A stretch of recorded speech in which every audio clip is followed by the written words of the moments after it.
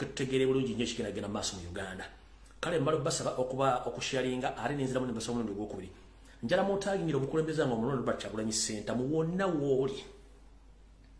Sabo nkusabo jjo kyameko wano ne wampaye dakika 30 gokka. Oba omuntu yenna akuliranya n'abasobola okulaba akatambi kano njagala akasalemu akakuweereze. Na information nyera kutuusaako. Njala mutagingira yo seriti bahawulo tabasira mutana wakale kyensere tamizezede nsaka bisibe na nyine kabuyonje etambula abere ku video eno. Njagala jete kebe bazabereko. Kale kyezi kayihula azi mmasito n'okubira ku video eno. Njagala abazadde mwenna bo manyi ozadde oyina omwana ali ku ssomero oba ali waka nkweta ku video eno. Njagala mwenna bana Uganda abatambula mubere ku video eno bulungi nnyo n'abasigadde bajja gibaweereza mu ngeri yonna esoboka. Abasiraamu mbetaga ku video eno kubanga olunaku lwabadde lwammwe ne waliwo information gye mutamanyi gye njagala muwulirize bulungi nnyo. Njala mutagingire omukulu gwe bayita Frank Bulira, omwami omujala mutagingire bamuyita Frank Bulira. Era yenna atamanyi mwami ono ng'okyali mu struggle nkusaasidde. Bw'oba oli mu struggle nga tomanyi mwami ono, oyo omwami omuyita Frank Bulira. Njagala buli muntu yenna ng'oli mu diaspora. Diaspora sitegeeza America, Bungereza, Canada. Diaspora kasitobuka boda ya Uganda. Oba oli wabweru wa Uganda. Omwami ono w'omusango bakubidde essimu. Togeza kukwata ssimu yadde omusinkana. Oyo Frank Bulira mbega wa ESO era mukozi wa Semwai. Akwatisizza abasajja n'abakazi bangi abaagala enkyukakyuka mu ngeri yonna esoboka era bali mu bitongole ebyokwenda gye babakinyiza. Omwami omuyita Frank Bulira ono yaliko konfenfe wa Dr. Kiyingi n'amalanduza n'amuwagulako. So omwami ono Frank Bulira wonna w'omusanga tegeera te musajja mubi nnyo mukozi wa ESO ate mukozi wa Semwai. So yo naye njala mutagingire. Alright.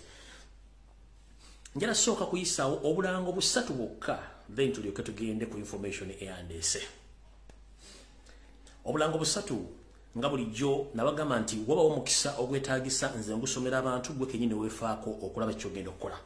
Nkimanyi mu Uganda abantu bangi nnyo baagala nnyo omukisa okufuma eggwanga naye ennaku zino bintu si birungi. Ngenda basomera obulango busatu obubiri bwakutambula akamu ka demonstration. Njala tegeeza bana Uganda mwenna kano ke kalanga kasooka. Bw'oba oyagala kugenda mu ggwanga erya Canada ojja kuliza akalango kano. Bulungi nnyo bumala okuwulira ojja contactinga abantu bengenda okugamba oba bakulifaringeko oba buli ki ekyokukola nakyo ekiddako. Akalango kano ke kana akasooka ntera nnyo bubalaga akasooka kasoma the Global Conference on Girl Child Empowerment 2024. Empowering a girl child to change the future. Address enebeera omukolo guno oba enebeera conference eno ejja kubeera Woodbine Banquet Conventional Hall 30 Vice Range Brevard Toronto Ontario M9W7A4. Ebyetaagisa byonna conference ejjatandika mu mwezi gwa kusatu ngena kuzo mwezi 23 ekomedde damu ngena kuzo mwezi 24 omwezi ogwokusatu omwaka 2024. Okufuna ebisingawo osobola okufuna information ku namba eno eli plus 647 616 1415. Osobola mukubira oba mutekera ku WhatsApp message n'akuddamu n'osobola okubanga oyogera naye ako kawedde ngenda kalanga akokubiri nako tukayiseewo tulyoke tugende ku kasemba tutandike video. Ne conference endala eliweti the International Conference on Ending Malnutrition 2024 January 19th to 21st 2024 mwezi gwegumu. Better nutrition for better lives. Era good conference hall egena kubeera Woodbine Banquet Conference Center 30 Vice Range Brevard on M9W7A4. Registration ebisingako byonna osobola okutusindikira message ku mukyala gwe bayita Dorin nga ye CEO wa extremeevents.co era bwanga olina omukolo gonna gw'oyagala oteeka mu ggwanga erya Canada gabana Uganda osobola omuntuukirira ku Extreme Music and Events Management ojja kuba omufuna. Omukyala ono ali ku ssimu +1 647 92 9340. Kati obulango buwedde kangende kano aka demonstration tugende tukale ekintu kino tugende ku information eyandeze. Eno demonstration kansoke njibalage nga sinnazanya information yonna. All right. Kano akalango ka struggle. USA foreign policy on Africa. The cause of massacre and genocide in Africa. Ash, Kasese student massacre. Ash, UPDF massacre in Somalia. Ejjatandika ku Lwokutaano ng'ennaku z'omwezi musanvu. Ejjakutandika ku Lwokutaano mu mwezi ogw'omusanvu ng'ennaku z'omwezi musanvu omwaka 2023. Lare area, it's 1818 H Street, NW, Washington, D.C. Lare time, oba Lare time esawa z'okusinganako ziri ssaawa 3 n'ekitundu ez'okumakya. Bijja kutandika okwekalakasa kujja kutandika ku ssaawa 4 zennyini ez'okumakya. Gwe wenna ayagala okuba nti oweetaba mu kwekalakasa kuno ojja tuukira Tina Mirembe omukyala Munnayuganda Omumerika ku plus 724-419-685 oba mu Kulutone Ensubuga ku plus 30133939995. United Nations Information Center, Washington, D.C. Kankadde mulimu onundi ogusembera kono kankyukakyuka. USA foreign policy on Africa. Cause of massacre and the genocide in Africa. Ash, Kasese student massacre. Ash, UPDF massacre in Somalia. Friday, July 17th. Friday, July 7th, 2023. Lare area, it's 1818 H Street, W, Washington, D.C. Lare time, 9:30 a.m. starting at 10 a.m. For more information, you can contact Madam Tina Mirembe +724-419-6485 or Mr. Tone Nsubuga +301-3393-995. For more details, ajja kuba akubuulira biki ebigenda maaso ku nsonga ezo. Kati njala tandika n'akalowoozo ka leero tugende ku Kigula Luggi tulyoke tutandike firimu. Kati njagala musooke musharinga video eno tulyoke tugende information entuufu yatulese nga ngenda mu Kigula Luggi n'akalowoozo ka leero. Kati ndowooza akalowoozo ka leero kano kankayise wano kagenda kubeera mbufunze. Akalowoozo ka leero kano njagala kagende buli muntu yenna. Tugamba nti ensobo ekyusa maaso oponaawo nga n'envuba okyusa. Ennaku zino tutegedde bulungi nnyo nti Yoseeri akozesa abantu bangi nnyo okutubeganda tulingiza mu bisenge wepone gye tunaabira ategeere biki bye tuliko. Munnange bino abikola lwakuba ntayagala lwakuba naye ali ku bunkenke tamanyi kigenda kuddako. Era naye nga bwe tugamba nti akeesa lukyangako ya mutamivu tamanya ddirwa n'anywa walagi n'amukka entumbwe n'asalawo munnange enkoko eno agiteekeko ekiso agiwutemu supu. Kati Uganda yonna n'okwetola ensi yonna bali ku bunkenke nti bambega bayitiridde obungi okuba nti babega buli muntu yenna gwe basuubiriza okuba nti akyalimu empeka emera ku lw'ensi ye n'okwogera ebigambo ebikikinike ng'abyogerera Museveni olw'okutta okuwamba n'okwona eggwanga eritandise okufa togge nga bano bo bali kimu kwekuuma mu buyinza kubba nsimbi na kutemula na kuyiwa amagye ku street okukanga buli muntu aliwo. Buli muntu yenna omukulu alimu empeka emera kati bamuteekako bambega. Era njala kugamba nti gwe omuntu yenna asirikira bambega kitegeeza nti weeye amanda mu mbugo. Wano wenkugambira yenna omuntu aliyo nti kikkakatako gwe nti bw'otegera nti mbega akutambulirako. Ekitta mbega kiringa kuyiwa mazzi, kiringa kuyiwa munnyo mu mata. Kasita okwata empeka ey'omunnyo n'ogiwa mu mata, empeka emu ey'omunnyo esobola okutta liita omutwalo gumu ez'amata.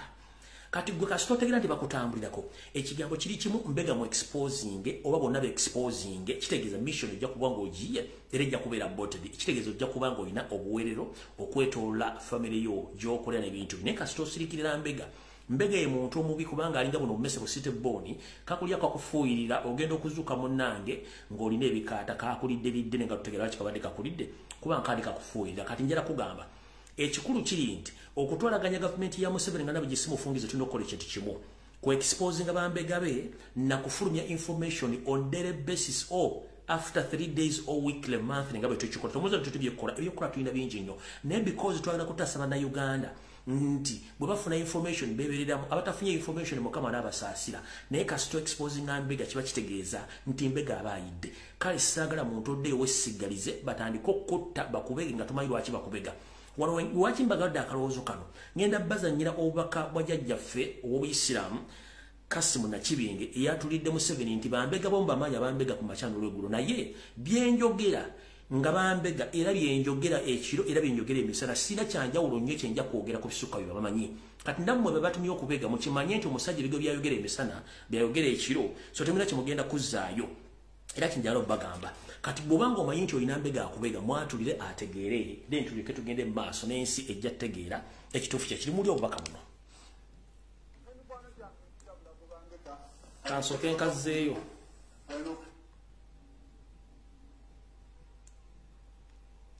n'emikwano gyange nfiira bulago bambega abo bo tebava ku mulimu balina okusigala nga bakola naye simanyi lwaki bamala obudde kunze kubanga byenjogera mu lwatu byenjogera mu kyama ate ne bwonojja wano notuuka bakamaabo kuba kiziku ebiri biba byatuuse ebyo ddakale twaniriza naye nga mwebala omulimu gw'omukola naye obuzibu bwonna ate kugyeteka ate nakulinda musiraamu ng'asaala ali ku sujudu noyagala awulye ebyalopa ewa Mukama Katonda ebyo tebikwatako yahe muleke ayogere byonna oba oli awo yebaza na mirimu gye mukola naye bannaffe tubeebaza nnyo omulimu ogwe mukola senga mugongera mukulaba ebyobukesi mu bantu abatemulwa ababbibwa abali mu ebyo nga mubakwata tebannaba kuba kukola ebyo ebyebivve mwebale nnyo wakulu antum bikhairi olwali wetutuukidde wano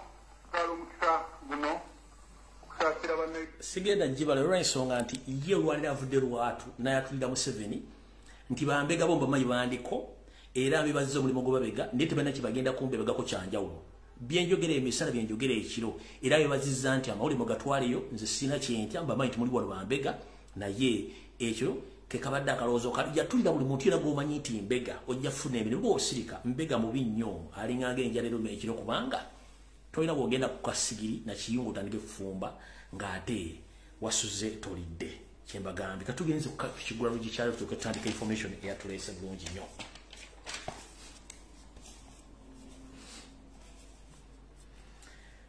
ekigula lugikyaleero nakyo tekigenda kwawukanakokko na message gyensooso bagamba naye kuno njagala kweberera njagala mwebereremu ekigula lugi kyakwebereramu mwenna eno message lero gikoledde abaana ab'obulenzi baganda bange mumpulirize bulungi nnyo naddala ng'oli mu diaspora naddala mu nsi z'abamagulu meeru ng'oli mwana wa bulenzi mumpulirize bulungi nnyo siri kojja mmwe wabula ndi muganda wammwe abamuli bakulu bange ne mufunye ebizibu ebyenjawulo nga temwebuuza lwaki mufunye ebizibu neno message era njagala egendere mwenera abaana b'obulenzi ng'osuubira okufuna visa ogende mu nsi z'amagulu meeru muganda wange buno obubaka njagala nga tonnafuna visa oba nga tonagula tiketi ogende ng'obutadde mu mutwe olyoka otegeere kyengende okuga mu kigula lugikyaleero kikulu nnyo kitandise kitya era mwenamba mbetumeddeko baagala ekigula lugi mu programu ze zonna zenkola ekigula lugikyaleero njala mukiwulirize bulungi nnyo n'obwegendereza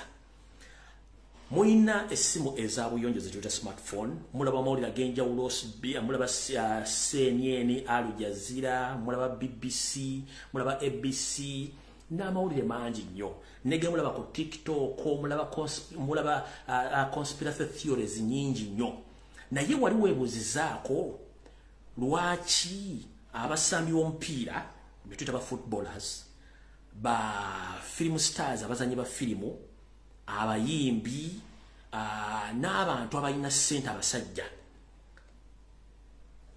lwaki basinkana ebizibu mu kufuna omukwano kye tuyita love lwaki basinkana ebizibu okufuna omukwano era ne bibaviiramu obuzibu kaliya zaabwe ne zifa ssente zaabwe ne zifa ne bafiira buli kimu ne bakomekereza nga bali makomera obadde okimanyi ebiseera bisinga ensi bwe mugira basibu etambula eno message njagala egende eri abasajja mwenna ensi bwe mugira sibu etambula omuzungu akozesa enkola nnyingi nnyo okufuna omuntu gw'abayagala singa aba amwagadde kati mwenna abaana b'obulenzi bannayuganda n'abala basobola okumpulizira mulize message eno bulungi nnyo nkubuuzizza mulaba footballers mulaba film stars mulaba musicians oba ba artists mulaba basketballers mulaba ani bonna nga waliwo emisango gye bateekako egy'okuliisa amaanyi obuliisa maanyi kye tuyita rape okwata omukazi kati njagala waki buli muntu w'amaanyi y'omu nsi yonna mugenda okuba mutaddeko allegation nti yaliisizza amaanyi oba yakutte omukazi oba yakasa akaboozi omukazi aba teyamugwiridde bugwizi bwe mugwira abaana e Kampala mu nzikiza oba mu disco n'omunyonyogera n'omukwata ebiseera ebisinga abantu bano abamanyikiddwa ba public figures oba n'abasajja abakazi abawala babeera nnyo attracted ku bavubuka bano oba ku basajja bano naye n'oy'omuzungu ebiseera ebisinga etegeeza no ne yes etegeeza yes naye yes erina weetuuka mu wakati ate neefuuka no kyenjagala mbategeeza olwaleero eno mmesi njagala mbabuulire mutegere bulungi nnyo mwenna abaana b'obulenzi tutegeezeddwako nti bannayuganda bangi abali mu makomera lwa kye tuyita attempted rape oba rape ng'empapula zaabwe ziyiziddwamu batipootingiddwa abamu bali mu makomera basaavinga obulamu bwabwe bwonna ate kasitaba kuteekako ekigambo rape wonna w'oba oli kitegeeza wati olina ky'osobola kukola mu nsi eyo olw'ensonga togomusango gwa naggomola nnyo okwekaka ku mukazi katutandise bwe tutya gobadde okimanyi nti mu nsi z'amagulu meeru ne bwaba mukazi wo nga mufumbo muli wamuwasa n'osasula buli kimu ewaabwe ng'afu muli maka gamu omukazi waliwo lwagana nti lyomunne teri kuwujja kiwojjolo kati gwe olwokuba senkaggale olina kawumentality ovudde mu Africa nti omukazi tagenda kukugaana n'omukaka akaboozi okimanyi nti without hawwiru nga kwolakkiriza nti yali mu muduzi oba mukutte bareepu nkiddamu gwe mwana mulenzi ava Uganda ng'ogenda mu nsi z'amagulu meeru n'ofuna omukazi ne mukkiriziganya ne mwagalana okimanyi nti nobanga omwanjuli ne mukola embaga nti waliwo moment ye wawulira nga talina feelings ziwujja kiwojjolo nti osobola omukaka okuwujja ekiwojjolo n'agenda ku poliisi n'akubira poliisi ne bakusiba omusango gwa reepu naye ng'ate mukazi obadde okimanyi kati wano wava okulya n'okukomba essowaani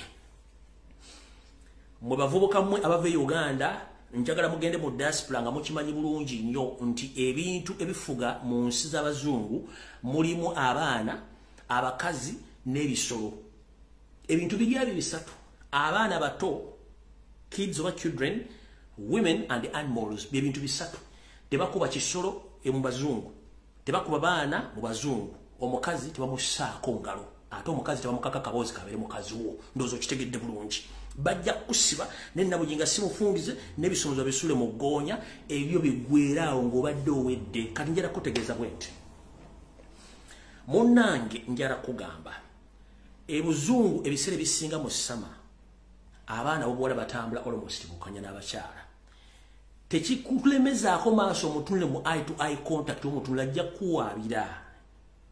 kuwaabira ate newabanga yakwereetedde gwe toleeta amaddugo mu approachinga nti can we have tubaka tugetuwe oluggi ekiwojjolo no ayina kubanga akozesezza wiri oba okukkiriza kwe ate nabakkiriza ne mutuuka mu nnyumba kitegere nti ayinza otutuuka wakati mu lugero nakugaa nti amutadi please hold on golwokuba olina amadu ne kawumentality ogenda sigalako ng'okola ki ovuga kagaali kasita akugamba hold on oba get off me n'ogaana waddembo kubira poliisi essimu n'abagamba nti wamureepinze ne bakusiba naye ng'omusango gwa reepu musango munene nnyo tolina wogenda gudda kale njala bategeeza bw'obanga oli munnayuganda ng'ogenda bulaya genda ng'okimanyi nti akamanyiro n'akajanja akasumagizi era kemugenda nako nga mukateeka ku bakazi bannayuganda si ke kali ku bakazi abazungu omukazi omuzungu asobola okukusibisa asobola okukozesa ensobi at any given time gwe ng'olowooza nti olina rights zo no mwegendereze nnyo ku bintu bisatu ebisolo abaana n'abakazi kabere girlfriend wo asobola okukusibisa omusango gwa reepu kabere mukazi wo asobola okusindisa omusango gwa reepu kabere nga yakwereetedde era asobola okusimbisa omusango gwa reepu kubanga bo bakikola okukendeeza amaanyi g'abasajja ensonga lwaki mula nti bafirimu star eva ogenda okulya nti ali omusango gwa sexual assault ogenda okulya nti yareepiiza omukazi ogenda okulya nti yakoze kino not because nti yamugudde mu kifuba n'amukwata bukwasi no wabeerawo enzikiriziganya naye abamu zibeera tageti zaabwe okwonoona okufuna ensimbi n'okukyankalanya obulamu bw'abantu naye nga temumenti ekooti mu nsi z'abazungu 85% amateeka gawagira bakazi era gadifendinga bakazi gwe omusajja osigazizaako 20% ve Kampala n'engalabiyo ng'okimanyi nti ebikolwa bibadde okola e Kampala ng'obikola ku mukazi mu bazungu tebijja kukola otherwise ng'onoonya bakudipoting obulamu busiraaniraawo kale njagala mufuge zipu zammwe bw'oba oyagala kuwasa wasa nakiganda munno bw'oba oyagala kuwasa dewo mu Uganda owasa omukazi ovenge bulaya ng'odda e Uganda otherwise bw'onooleta akamanyiiro ojja kukomekereza emibego emitayimbwa gigitawomera muwemba olw'ensonga nti abakazi abazungu bazibu nnyo mu nsonga z'okwedifendinga bw'aba yagala kusuula waddembe okusuula kyovula nti abasajja basinga obungi abagagga ebyokuwasa bagenda babivaako olw'obukwakkulizo n'ebikolobero ebibatuusiddwako abakazi ekigulologi kikomye wano vidiyo entuufu ekoze ki etandise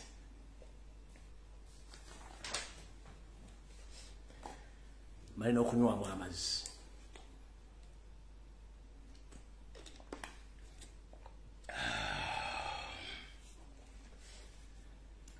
tutandikidde luddawa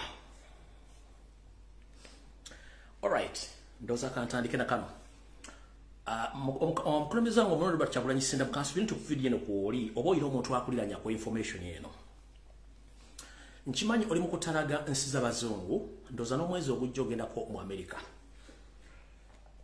badde ennaku zino ngoberera omwami ono gwe bayita NAKACWA deputy director wa Internal Security Organization abadde mu America ngera abeesingira mu Boston naye ku Saturday yaddayo e Kampala gyali naye yalese amaze okusiga ensigo ze bulungi nnyo mu ggwanga erya America n'ebitundu ebirala so mukulembeze wange njala kutegeeza obubaka buno bukutuuseeko era bakakosole bakakuluba bakakutuuseeko nga bwe nakugamba nti bw'onoba ogenze togeza kwesiga muntu yenna abali ku executive committee yo it's like I knew what was coming nalinga amanyi kiki ekigenda okujja so Mr. Kyagulanyi Robert Ssentamu ntegezeddwa okuva mu sources zange ez'enjawulo nti omu ku bakyala abali kakiiko kw'akafuzi ak'omu America yasinkanye deputy director wa ISO omukulu NAKACWA ne babako ensikiriza gye bakkirizganyizaako naye ndowooza engeri gy'oli muntu mukulu information eno oteeka kuba wagifunye dda oba agikugambye dda nkiddamu omu ku executive member bo aba NOP chapter USA omu ku bo mukyala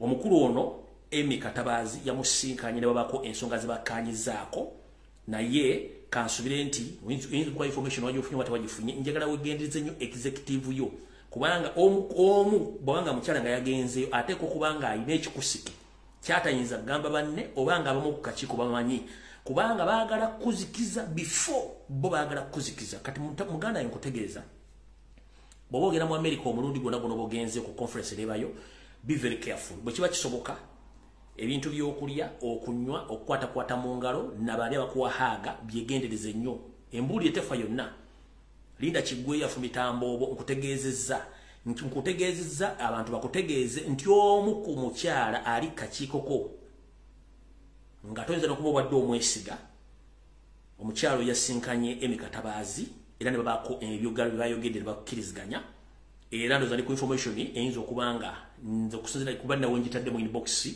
yakutuukeko before nga sinajja kugamba nenze nkutegeeza mu social media bajja kakutegeeza nti omukyalo oyo yasinkanye NAKACWA before nga tanavayo ku lwa mukaaga kuba NAKACWA yakomye olwo mukaaga ng'amaze okusaasaanya byayagala mu America ekirala kikino mwenda basajja bakulu abali mu America abasinkanye mukulu NAKACWA n'abawa ensimbi be yasuubiza okugulira amamotoka muve mu byobufuzi mbasaasidde golozaaki wafuna visa n'ogenda mu America nga life eganye Kampala golozaaki omusajja omunyarwanda alumba gwe indigenous Uganda nali mu America akugambe why do you support change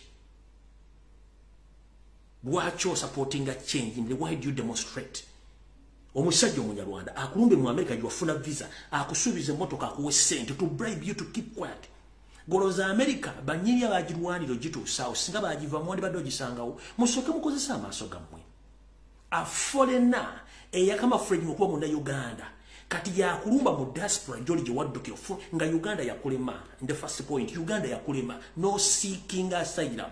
Oba no seeking a visa. Ogende mu America ofune chikula magale diba. Nga Uganda yo no nese. Akulumba atia mu America. Akulumba atia mu Uingereza. Akulumba atia South Africa to convince you. Oleme kwogera ku nsonga zikwata ku ggwanga lyo. Oleme kwekalakasa. Oleme kwogera ku nsonga ezirimu bannayuganda abaana batiwa bawambibwa n'ekonomi egenda okugwa nga bannayuganda beegankuta n'okkiriza okukwata ssente akugulire emmotoka. Oba otegira lunaku ki? Mutegira lunaku ki abasajja n'abakazi abali mu America? Imagine bakuwa $10,000 byagenda kusuubiza emmotoka. Mu America emmotoka mwezifuna ku looni. Oyinza osasula at your own pace. Niyo omuntu a foreigner who come afraid to be Ugandan, Umunyarwanda, Nageraga stop talking about politics. We shall facilitate you. Facilitating a kuchiku see you. And see you in America. What if they behave like you? That you can sit with assassins, with the killers to negotiate your peace. How do you negotiate your peace? Mwagala mwaza vile tunabyakola kale mukulebeze njala kutegeeza nti omukulu ne yali saasize ensigo ensimbi bazitadde bazifunye bibaga bitada mu kwekalakasa bagambye bibawadde ensimbi baziwadde naye mukulu emikatabazi wherever you are the deputy director of ISO. I'm informing you that as we speak right now, you might say that you don't know Uganda. Let me address you in English. The last 2 months you've been moving around Africa and USA, trying all your best to calm down all Ugandans, from stopping them from demonstrating and bribing them with the taxpayers' money. But this system won't work because you and your boss Museveni, you are overdue. You've killed a lot of Ugandans. But what are you still looking for? Emi Katabaz, the world knows you and the time is coming. Your mission is to finish Robert Kyagulanyi Ssentamu and some noob leaders across the world, but still won't. You are just an individual with your family. Good enough we know where each and every of your family members, where they stay, both in diaspora and Uganda. If you make any slight mistake of assassinating Robert Kyagulanyi Ssentamu, then the world know. Because we are more than ready to expose each and every person who behave like an animal. Your government has been in power almost for 37 years. Isn't it enough for you to step aside than killing people, thinking that the more you intimidate and killing, it will stop people from talking about politics or seeking their freedom? No, it won't stop it, because we are ready to fight for our nation. We are ready to expose and defend our rights. So, Mr. Emi Katabaz, this message goes to you and your fellow assassins, men especially those who lead the chieftains of military intelligence, the chairman of internal security organization and the chairman of external security organization. Be warned, the world knows. So whatever you are doing, stop it with immediate effect. Akonkamaze sigenda kaddamu. So mukulembeze kansulenti otegedde onayinza oganti munjalo ntawulira Uganda mugabe mu luzungu endawulo tono kiri yali okubuyo batayagala fe tugenza tumutegeza Emi Katabazi. Whenever you are, please stay warned. Ebyo mbivudde kati ngenze ku nsonga endala. All right. Kansoke nkoze information eri wano mu inbox yange. Uganda National Drug Authority, ekitongole ekikwasaganyako byeddagala mu Uganda, ne Janet Kembabazi. Ndowooza bulijjo tukimanyi nti okusoma kuyamba, kuwandiika na kusoma, naye amagezi tozaala nago. Naye mu obusiru ate mwayonka buyonke. Tukyabajerega nnyo, tukyabalengeza nnyo olw'ensonga temugambye okutereera. Mwakutte musajja wa Katonda, Dr. David Sali, ne mukukwata mu mutwale musibe n'eddagala ne muli wamba eri yakozesa ey'okujjanjaba bannansi. Naye gwe kaddugala Janet ne Bawo n'abalala bali mu Kampala. Olalo nze mbadde nkimanyi nti omusajja no mu trackinga okwagala omutta ng'abalala battiddwa okwetola ensi yonna, abaddugavu abali bagezaako okukozesa nakyo remedies oba nakyo herbs okujjanjaba obulwadde obw'enjawulo. Gamba omuli empitambi ya siriimu, omuli kansa, ebifuba, ssenyiga, pressure, alusa byonna. Mwakutta omwami ono ne mugamba nti atunda eddagala etali ku mutindo era abuzaabuza abantu ku ndwadde ezimu. Naye mwe njala babuuza. Okujjako okubeesinga ku India okufunayo eddagala. Mulina factory ki ekozesa natural remedies oba natural medicine okujjanjaba na Uganda? Tulina abantu bangi nnyo mu Uganda badde bajjanjabisa eddagala obutonde. Bonna mu abatulako temuwadde chance. Kati ono musajja amaze ebbanga ng'ajjanjaba abantu. Siwuliranga complaint name oba complaint name nti omusajja ono yali akuwaddeko omuntu eddagala n'afa. Mu kifo ky'okusupportinga bannaffe bannayuganda abasobola okuba nga balina idea ku ddagala ly'ekinnansi mubatulako butuuzi. Omwami ono mwamukutte n'ekikyamu nnyo olw'ensonga nti bw'otugobera amawanga agakulaakulanye gamba nga Japan bakozesa ddagala lya butonde era ensi tebalwala. Tugenze China bakozesa ddagala lya butonde n'ensi zikozesa ddagala lya butonde. Kati mmwe abatalina wadde factory ekola fansida ekola panadol ekola kintu na kimu byonna mu importinga by'importings. Mufunye chance mufunye abantu abalina ideas okugatta emiti gumu ebiri ne bajjamu eddagala lisobola okuwonya ekintu oba erikikkakkanya n'omukwata n'omusiba kitegeeza nti obwongo bwammwe bwamunguuba. One, temulina ddagala mu malwaliro. Jene tuwaliteka mu first pharmacy olyetundira. Abakutte omusajja ono oba oli amanya Maganda ne beerabidde nti Baganda bakosanga ddagala lya muddo. Golooza Katonda ali musiru nnyo tuwa omuddo. Kubanga ensi yandigiresenga ddunga temuli miti. Nay, he knew that at one time we shall use natural remedies. Atenga lwe batukozesa. Fedde nnyo mu nsi Uganda ng'ekyali ya mirimu nga temunnagitinkula mu basajja bavandimwe babatuusa bajja mu Uganda. Twabeeranga n'abagabi b'eddagala nga baliko n'empewo n'akuwa eddagala n'ogenda n'owona nga yotagagenda kukuba mpiso. Abantu bonna bali myaka nkaaga olwa bwe twogerera. Ku buli 100 abantu ndowooza nga 7 tebakubanko mpiso bali bamira ddagala lya kiddugavu nga babeerawo. Kati mmwe mujjawo olukusa olukwata omuntu eyeeyize ekiyiiye nga temwetaagadde okubuuza as long as nti omuntu asologa nti waliwo enzija eddagala lyange limpunya temuyina lukusa kubanga you don't own anyone's right. You don't own anyone's right. Let people consume what is good for them and you consume your this artificial medicine. Let people consume what is good for them and you consume what is good for you.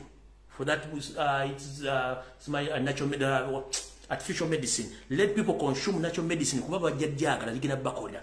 Omusajja mwamukotte. Kabazanyire ka video kakano. Dr. David Salyewaddama medicinal herbs yamanyibwa nnyo olw'okutunda eddagala ly'obutonde eryoza emibiri gy'abantu akwatiddwa. Ekitongole ekivunaanyizibwa ku mutindo gw'eddagala mu ggwanga ki National Drug Authority NDA mu bufunze. Okukwatibwa kidiridde okufulumya akatambi ku TikTok nga yeeranga nga bw'akola eddagala eriweweeza akawuka akaleeta mukenenya nga likamulibwa okuva mu butongolo. Omuvubuka ali yali China myaka ena egiyise. Nankubira nti mbadde China ne bagenda tukera maze emyaka ena ate saagala banzize. Mugamba buli ssaawa kamula obutungulu 5 bunywe. Naye bamukebera nga talina. Anga abandi kuleeterayo kyakuleetera kye China ne mugamba goliraba. Muganda yati katondeza. Akatungulu kagoba sirimu. Tekamulabako. Nze akatungulu nkugamba sikaba muntu nti awona sirimu. Eyo sigendagendayo nnyo.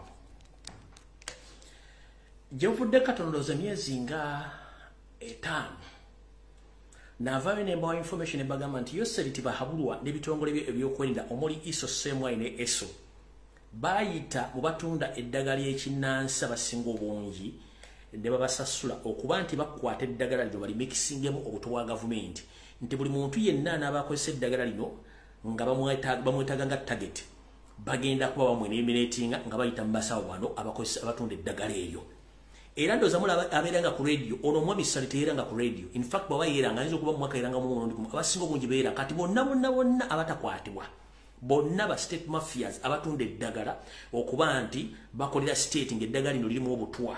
Reason being nakyogerako almost 5 months ago nembagamba state egenda kukozesa abasajja batunda nacho herbal medicine nga eddagala bagenda liteekamu obutwa baliguza abantu kuba Museveni akimanyi nti enamba esinga obungi Uganda abali infected with AIDS oba siriimu bakozesa budomola nga ne bo kennyini mu Museveni bakozesa budomola. before obanga temunaleta wano ARVs banna Uganda 99% bali bakozesa budomula ate nga obakolera kati mune musalo mukole ARVs kati mwakimanya nti abasinga obungi bakozesa budomula n'abasinga obungi basobola okubanga bakozesa eddagala ly'obutonde okujjanja ebirwadde by'enjawulo ne musalawo eddagala lino mu bamafya mu bawe ssente batandike okuba nti bateekamu obutwa butta abantu bano. That's why nti abantu naku zino bafa cardiac arrest bafa blood clots n'ebintu ebifaanaganako ebifaanagana bwebito olw'ensonga nti mubateeze buli wamu ate kino kijja baswaza nnyo olw'ensonga nti bw'oba ogobanga musajja munno walayo olekanga mwezi n'akuzza tayi mwegenda kujja nga ne muntu mukyasobola kugenda balofuna eddagala eryo nga mwetaaga lino ery'ekinnansi kati nabanga ekiri ataba kikina nasigadde waka namwe kijja bakwata mote Dr. Sali agenda akola emirimu gye kubanga simu mwadi mutuma okitegeera kubanga tukimanyi bulungi nnyo omagulu mwe tatwagala nko kubeera ku lukalu lwansi omagulu mutayagala nko muddugavu kubeera ku lukalu lwansi mwagala kutta musajja oyo mwagala nnyo nga temwene mufunira nkiddamu Dr. Sali state yali yamwagala dda nnyo mmojjawo nga talinayo mufunira anti bwe bamufunye naye ku lwa Katonda n'ensi yange ate ffenna tuli bantu kyonna kye mwagala muli baddembe omusigaza ne mmojjawo ensi ejja kutegeera ne buli kye mukola mujja kisasulira ekyo nakyo sigenda kirwako kankiveeko ngende ku nsonga endala.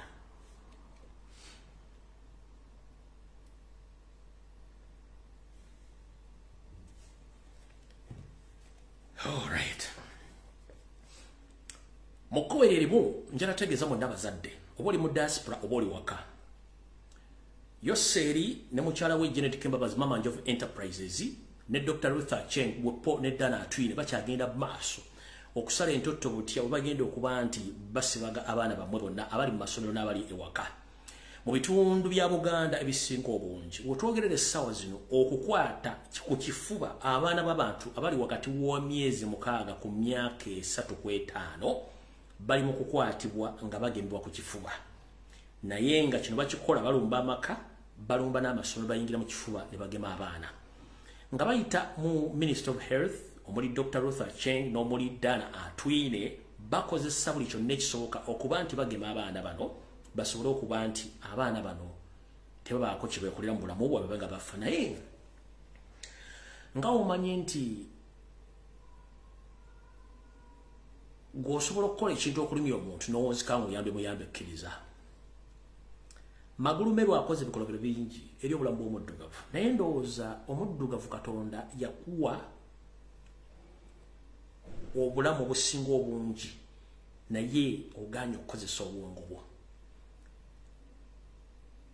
Abasajja bano edda bajjajjaffe tebabagemanga simanyi ogenze mwanti nento sime bakugemye tata nasime tebyabangawo no tebyabangawo goloza lwaki omukazi bwafuna olubuto ogenda ku antinento check up bakuba empiso za kutetanasi simanyi ezakiki ezo nabakuba butwa yensonga lwaki magulume lwayimirira gyasinzidde nga kamoje kajjaladde ku malalo g'omuntu noloza nti wansali yote yali muntu nagamba nti mu Uganda muwangala emyaka 38 ekinene nyaba asinzidde ku ki mwatto munnangira eddagala ly'abagema abaana bamukuba sinzira baga nti kati mu myaka bwegiti oyajja kuba maze okuyiika Windows kyekigendera manyonyera ebintu bino bitegeere nkiddamu magulume okusinzira gyayimirira naga nti Uganda muwangala emyaka n'abakimanyi nti eddagala kubye gye bujje eryo lijja kuyiwa Windows ensonga lwaki muzaalo bwana bwina pressure alusa sikoserozi simanyi bipolar simanyi akana ne kakulanga keera biralabira akana kale otekategereka abaana bazimba emitwe nozaala omwana nga lya otategereka kubanga bye baba bakola kati ekintu kino kibadde emyaka mingi nnyo naye Museveni teweebuuzaako ebbanga lyemmaze nga nkozesa system y'okugema abaana yes bafudde naye abasigaddewo webali ate tebalwala nga mwe musuubira nti bagenda kufa no naturally Katonda ayagala omuddugavu tugumirira embeera y'ewaavu ebyobufuzi okuttibwa okuwandwa n'ebyo bikolebwa naye mukulu by'okugema abaana era bajja kusurvivinga kwe kulinga okuddira ekidomola ky'amazzi n'okiwa ku nnyanja Museveni okuva lwatandika okulowooza ku ky'ebyobufuzi wakatta miliyoni ezigenda mu 8 ez'abantu naye gwolowooza bw'owatta singa baaliwo bali singa ensi efaananire ne bw'onotta asigala Katonda asigala afunisa abakazi embuto n'okubazaazisa kwe tuyita okuyiwa amazzi ku nnyanja tosobola kukendeeza nnamba ya muntu ne bw'onoogema n'okozesa buli kimu ekyetaagisa togenda kukendeeza nnamba ya muntu Katonda yakikola nti omuddugavu ajja kubonaabona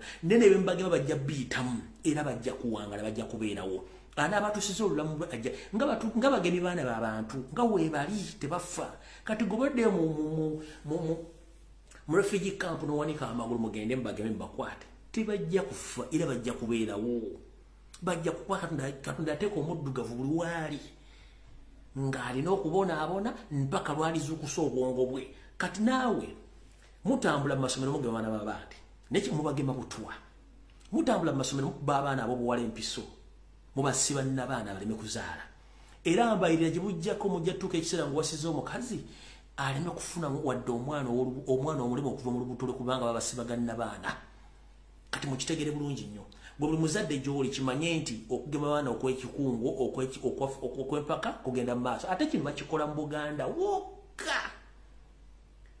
Lwaki bakikola mu Buganda wokka? Kubanga baagala kendeeza nnamba ya Muganda.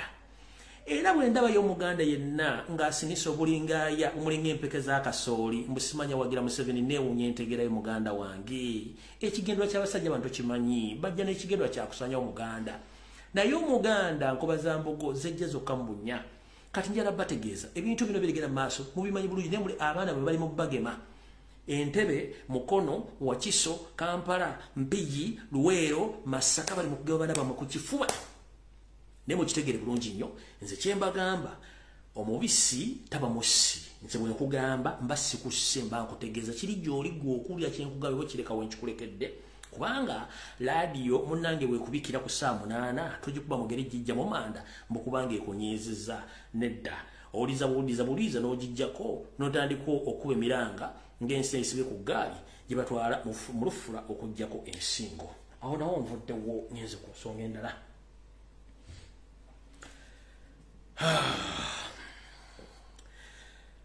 Yoseri nakagundi kokonna okuva lumajja mu ggwanga mu by'eggwanga naye nabagamba nti Uganda njigirageranye n'omukazi kaalaala nti buli musajja era amutunulako aba amwagala omukwana amuggyeko kyamujja agende bwe tabakulembeza abasooka bonna bwe batyo baali naye era bakomekereza tebalina kye batutte. Gwe okuva lwajja mu buyinza buli kimu kyonna gavumenti kye yali alina wakyezza ng'okiyisa mu mikono gy'abantu abasinga obungi. Era mu Kampala ebizimbe ebisinga obungi byonna bibyo era nkiddamu bibyo. Naye abantu biwabiwa otandise obbalima empindi ku mabega. Naye nze nsaasira nnyo basajja mmwe Abaganda n'abatali Baganda. Tubadde mu kalulu wano nga tunoonya ensimbi okutwalaganya Yoseri ne tukola buli kimu ekisoboka ne tuwangula akalulu wadde baakabba. Basajja mwa Baganda, Abakiga, Abanyankole n'abantu abalina sereza Museveni ne musirika. Nenga mukimanyi bulungi nnyo temwagala nga mwagala Museveni aveeko ne musirika. Ne muganda okusamu wadde 10. Nakati tunoonya ssente zijja ku Museveni by all means mugatubuutikidde. Nenga mumina property za Museveni. Lwaki obulina property 10? Gavumenti oba ekyuse ojja sigaze 3 tuguze mu treasury. Nakyo kibalimi okutegeera muli mukalula maaso mulinga ng'ente esala leero. But that's not the cause. The cause is njala tegeeze eggwanga nti mwenna buli alina property ya Museveni kakokoza kamanye ng'akoza n'owebwa nti yakwawula esiridde ebintu bye babyagala. Transfers zigenda zikolebwa okukyusa ebizimbe bino nga balowozesa ababeeramu nti babitunze kumbe zibadde transfer oziza mukono ogumu okuzza mukono omulala. Njala tegeeze eggwanga litegeere olwaleero nti ku lunaku njala tegeeze eggwanga nti waliwo omu ku bagagga Museveni be yabadde amazizza omusu ng'ayita mu family member naye yasurvivinze simanyi oba akyaliyo bayadduse ali atya yaani. Mwenna mumanyi bulungi nnyo obukulu nannyini Imperial Group of Companies gwe bayita Karimu Hirigi nga Imperial Group of Companies mwe muli Botanical Beach Gardens mwe muli Resort Beach mwe muli Hotel Equatorio mwe muli Grand Imperial Hotel mwe muli Imperial Hotel n'ebi kampuni ebirala omwami ono byonna byalina naye ng'ate zonna jjukira zaali Uganda Hotels nkiddamu. Imperial Group of Companies mwe muli Botanical Beach Hotel Entebbe muli Imperial Resort Beach Hotel Entebbe mwe muli Grand Imperial Hotel mwe muli Equatorial Hotel ne Royal Imperial Hotel eri emabega wa Serena wepo ne yali Diddy's World gye bagifuusa Wonder World eyo bagikyusa indirect nga bagamba bagitunze. No, it was just a mere transfer from Diddy's to Wonder World. Those are properties for the Republic of Uganda. Those are properties. kati omukulu ono Kalimu Hirigi enzalo ya mu Uganda era yazalibwawo ku Lubaga Road okuliraana Pride Theatre we yazalibwawo ewali Hanis oba bwe bayita Panther ova kilomita okutuuka nze ubanzalira kati munnange omwami ono givudde katono mwenna abajjukira no badde sekizimbe kimu kibayita UCB oba kibayita Cham Towers nakyo kizimbe kya Uganda naye bakikwasa omukulu ono Kalimu Hirigi ye nakituma amanya ga mukyala gwe bayitanga Kyamulabe bagwe bayita Cham kyekyo kituma Cham Towers so UCB gye muyita Cham giyagulamu amanya ga mukyala gwe bayita Kyamulabe gwe bayita Cham ekyo kizimbe kya ggwanga era kiri mu manya ga Kalimu Hirigi ebyo byonna properties za ggwanga era bintu bya Uganda byali under Uganda Hotels eri yali Uganda Commercial Bank n'ebintu ebirala omukulu ono abadde addukanya business neyo seeri ne kati muna amanyi gamwedura ensonga nti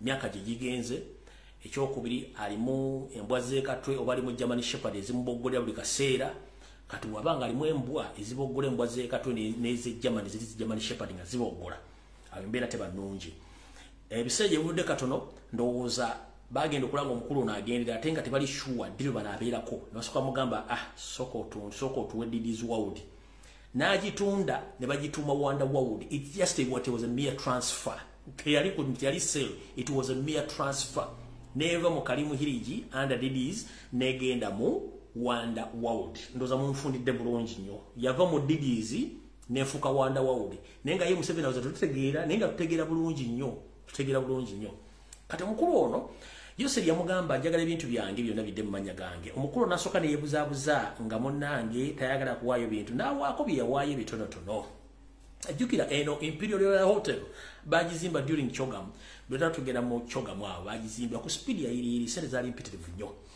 omukulu nasoka ne yebuzabuza nga afukana bano zanawaayo kebimu nasoka nadduka mukko n'agendako ne Bungereza eyo manye Bungereza naye butuuze n'ebintu ebisinga obungi lwali telebusa n'akomako mu Uganda muno bw'akoma mu Uganda Museveni ngombe nti taggwaayo alinga luvirirwa gaali ozana mugamba ajala bintu bya mukulu ne yesigaliza kiki kyabaddewo omukulu Kalimu Hirigi muna Uganda naye nga alina obutuuze bwa Bungereza nga atabadde businessman yamuvuzi wa mpaka omwami ono mu makage ekolo yabadde ali awo nga omu ku batabani be amugamba mukulu tukulaba osebengerera ogwawo era onotero gendekaganga naye otulese otya twetaaga emu ku bintu obituwe nga tonnafa otuweke emigabo gyaffe Kalimu Hirigi nga batanya guteeka n'amugamba emigabo gyammwe ejaddi nze sina ebintu byange sikolera nkobaana mmwe omuvubuka n'atandika okunyiiguluka mu kunyiiguluka n'atandika okupanguluka bwe yavudde mu kupanguluka n'atwakaala n'afuuka omunyiikaavu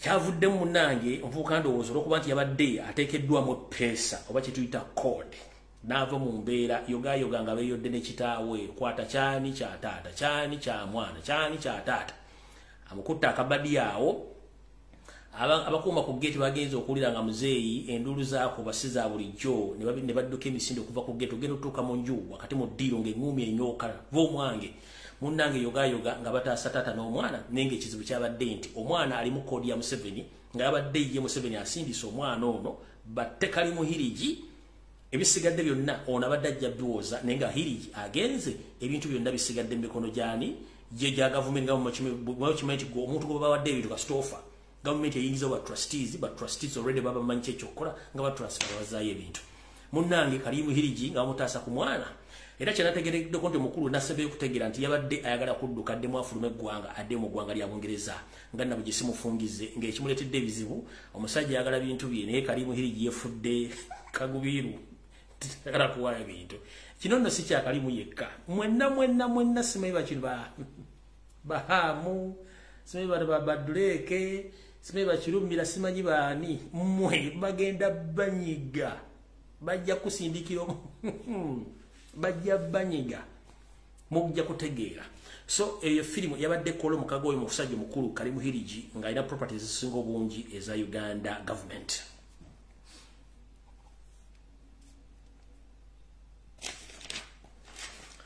tugenze maaso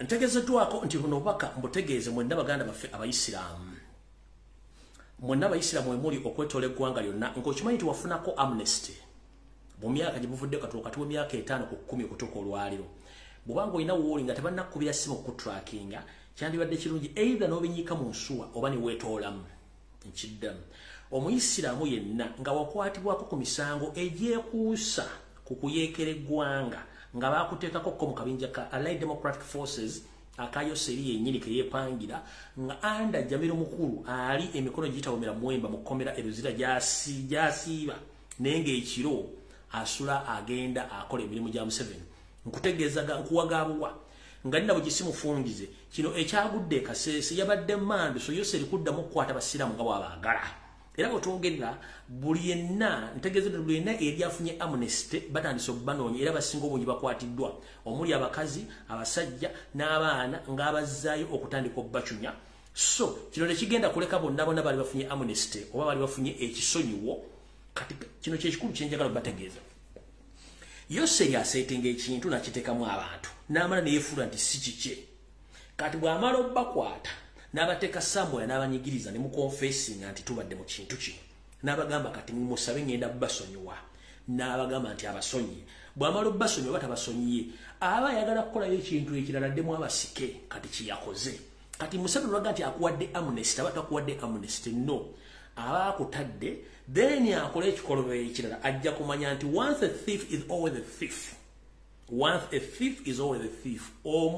nti omubbi lubeerera abeera mubbi oba yali abbieko abeera mubbi kati gyaba akimanyi nti yakukozesaako okukola ebikolwa by'obuyeekera era okyali muyeekera kati obanga oli musiraamu wona ng'okimanyi bulungi nnyo bagenda kukukwata era okukwata kwatandise nga basinzira ku kikolwa ekyakoleddwa e Kasese naye guess what yose opanga bubuloka ozimba ne intelligence yo eyekiyayo yagala tutwala ekintu kino kiteeke ku Kyagwana Robert Center naye obukadde magezi nga ne mbuto wali ogalina kubanga bwanga ali musiru muto era butyo ne mbukadde bera musiru emponga byoya omukadde omusiru emponga byoya mwanyi yeyo sere kubanga takyalowooza nti byakola byonna yabikolako dda kati yoseri nakuexposing ku kintu kye Kasese nti gwe kenyini guwatta abaana n'abaana ne mbawamba nabo wakonti mwalimu kahanga muhanga mukoddemu wa Museveni nga mulimu ne birungi nga mulimu ne muhozi mulimu omuntu gwe nabadde saategedde nti yalimu until lero mutegedde. So I'm here to inform the public that the assassination which took place in Kasese also was involved in the former Inspector General of Police, Karikes Kaihura, was among the people who were involved in that assassin. So, I'm informing the Kasese people that all those missing kids are in the hands of Karikes. They are 70 in number. Nchidam. All the missing kids or students who were abducted from Kasese during the massacre, all those 70 kids or students, they are in the hands of the former Inspector General of Police, Karikes Kaihura. He was the fourth person who was involved in that massacre. Go and know muntu we Kasese. Eyafiro omwana n'omwana we yakubulako. Nabagamba anti si yali ADF kuba ADF is Museveni. Let nobody lie to you that ADF is a rebel group. No. It's a rebel group which was created by Museveni on his personal ideas and mission of destabilizing the country because he himself, he was a rebel. So, in all aspects, he used the same tactics to create his own opposition in terms of rebellion so that he can make money at the same time to destabilize the country so that he can stay in power. So that's the way how he does his things. So, as we speak right now, abaana bonna tebabula mu enyama gye mulina ntono abaana bali ensanvu okusinzira ku drone zange abaana bali ensanvu bali Karikes Kaihura yabalina yali omuntu w'okutaano ng'akozesa akabinja ke nga bakozesa SFC ne bakozesa akabinja konna ke yali akozesa mu boda 10 ke yakozesa ak'omu Kitogo wali ng'ogenda mu Lubigi assassination group konna ke yali akozesa abaana bano ensanvu bali wa Karikes Kaihura era tebabajja ssente Karikes vaiwe wakane bine bintu bina bimulaba byembaga balabaga good enough singa government echuka mugenda kubanga mufuna ebintu bino exactly mumpapula mu information nga people confess about the assassination, about the massacre, about the the atrocities is happening mu Kampala, mu Uganda, n'okwetola ebitundu byonna ebisigadde by'eggwanga. So njala mbeera aware of this. Omanyize information yanjibawa buli omu neyesulira bwenna gamba. Kati yenna omuntu asuubira okuba nti mwagala kukola kye tuyita rebellion mu Uganda.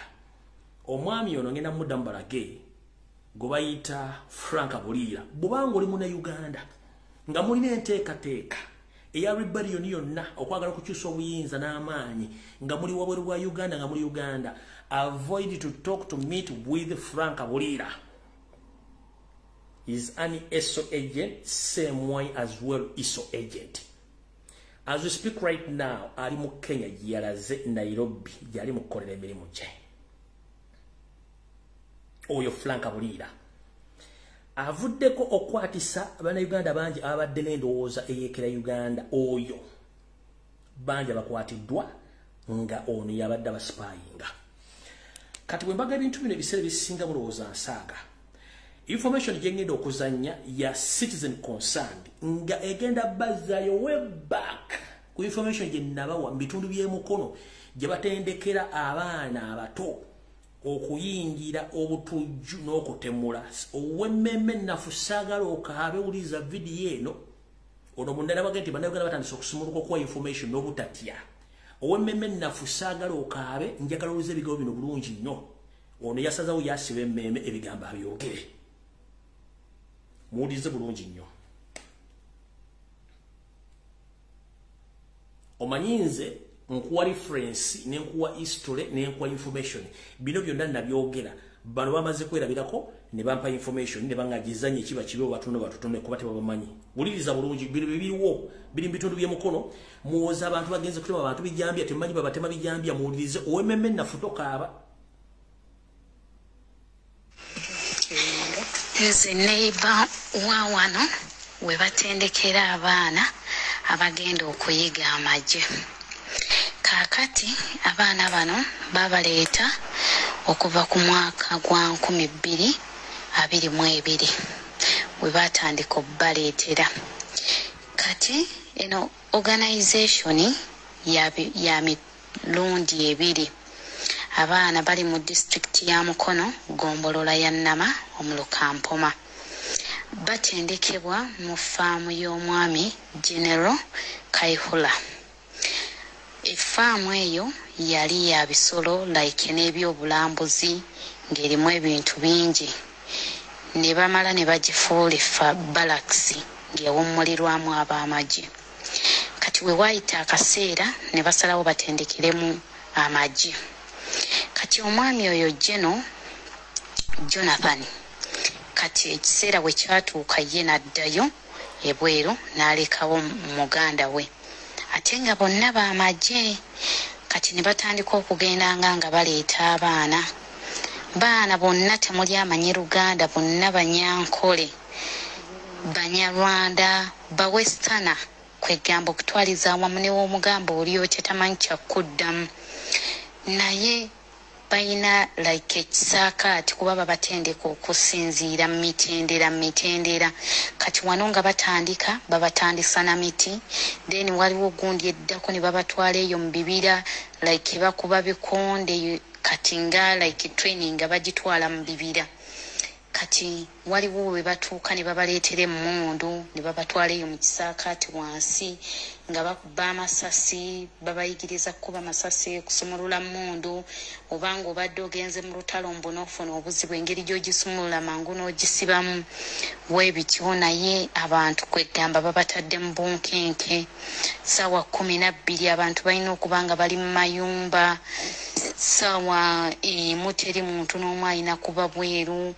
Kwegamba abantu bali ku bunkenke batambula mu kibuga beefuula nti like balinga bakuumi ba kibuga. Kwegamba ne bachairman nabo babatyo bagamba kuba bakambwe bakozesa obukambwe. Kati bwe wabaawo ekyama ekikoleddwa mu kiro omwana omu n'akifulumya oba n'akigambako omuntu w'ebbali kuba buyinza okukyanga munnaabwe omu tebamulaba ng'alina oba omuzigo yakoze nekifulumako ebweru nekifulumirako ebweru. Kati bakolaki? Oyo omwana bamukwata oba bamuttireeyo wansi, kuba yo wansi eriyo obuwangwa bw'abantu. Mu biseera bya kampeyini nga we bakutegeera nti oli muntu wa NRM, eyo manya wa Nuupu, eyo gye we bakukwatira, eyo gye bakuteeka. Abaana bonna be bawambanga eriyo ekinnya kirimu biki babateeka eyo ne babatulugunyiriza eyo. Bwe bafa emirambo ne bagiyiwamu ogwo ogukajja ogunene ennyo oguli awo ogudde erugazi, ne bayiwa eyo emirambo, abaana b'abantu ne babattira eyo. Naye nga bwe bakulengerako ng'osalayo todda, abeewammwe oba obasiibudde. Byebyo. Oba oyagala ebirala nja biggama nze wino mulina kuba ndi ku platform wennyini, buli kigenda mu maaso tukiraba. Nga sinazanya ddoboozi lyakomere, nzize mbagamba nti oluguudo luyitibwa Jinja Road okuyingira Mukono, yingira Mbalala, yingira Kayunga Saidi, ogwo omugga ogusala Kayunga ogwo Sezibwa, yingira Mabira, gendera ddala mu bikajjo mulimu emirambo n'obuwangwa b'Abannayuganda abayinza n'okuba nga wera obukadde obubiri. Ekyo nabo assurance government wekyukira abantu we bali aba ready to testify n'okutwala abantu okubalaga bo bazikanga abaana. Kati bwe ntumye omusajja n'omukazi ali mu America, osinkanye Mayiga, osinkanye Simanyi Swatsajja, osinkanye Jemu Simunje, osinkanye no Emi Katabazi, naye nga abaana b'abantu bali mu kufa, bali mu batta.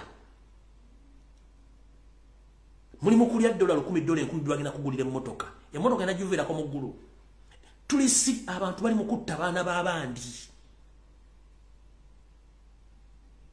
This is a serious matter. Guno tutuli muzanyo.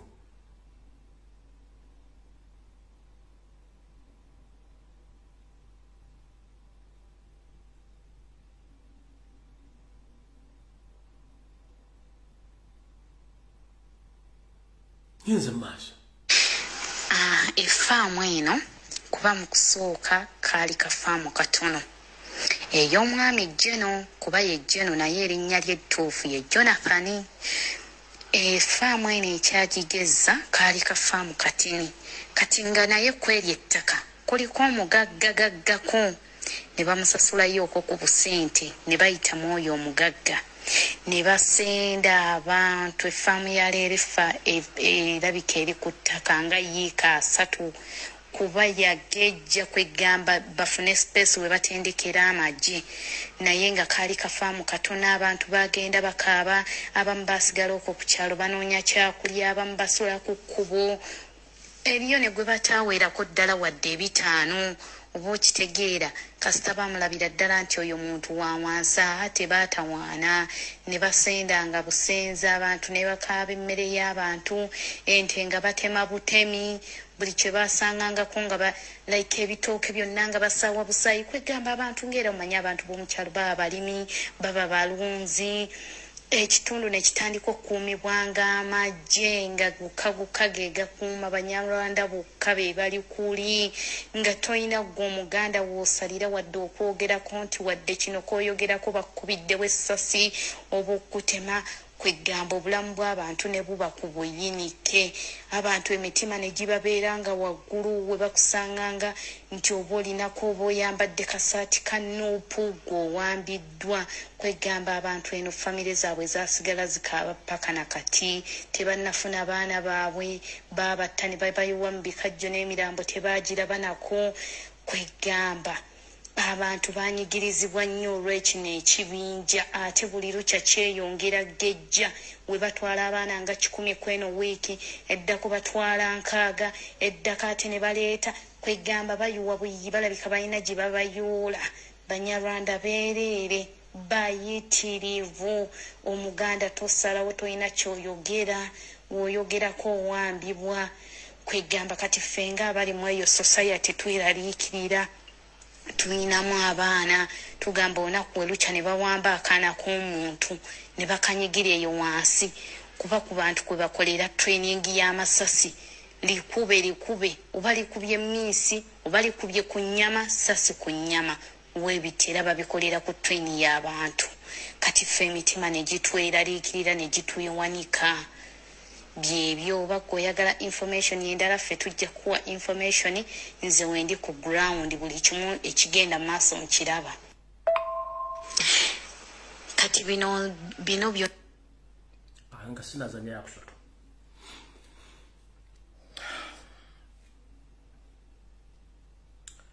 goyinza okuba oli eyo oli mu akedi otunda ngoye oli mu ofisi ofuna sente oli mu diaspora olowooza okola naye ng'ensi werisi wogiraba okuddira social media ne bagifuula busy ne bateekako diversions n'okubalekera ebivulu bikube mu Kampala 24/7 n'amabaala okuba nga gali mu kukola bateeke video ez'obuse ku social media mu concentrating ku ekyo ben underground wansi balina kye bakola kye tuyita ethnic cleansing bakirininga omwana w'Omuganda bakirininga Munnayuganda mwabalaga ku social media ensi eri bulungi goloza lwaki emikatabazi director omulamba asituka n'agenda mu South Africa n'agenda mu America ate nga si yokka mwalabye n'omusajja Lubakyoya mwala omusajja Lubakyoya yagenze ne Kagabo Japan bali eyo bagezaako okugaba abantu lwaki bakugaana okwogera abageze ne katabazi basindika abantu baleme kugaba abantu kwogera na kwekalakasa kuba bakimenye bakola underneath the ground bakimanyi bali mu assassinating abaana ne gunoda mu diaspora kubango yakala kulya goza fe tulina bulamu tetuna byakola